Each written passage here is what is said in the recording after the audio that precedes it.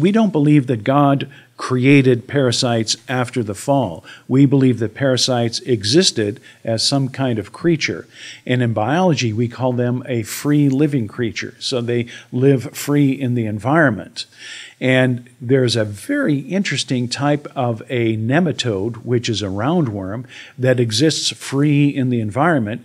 But if a person were to get infected, taking in that parasite would immediately establish itself in the host.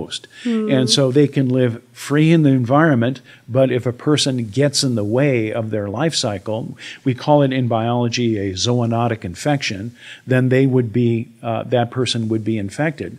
So we think maybe there's a connection there within creation science in explaining the origin of parasitism after God cursed the earth.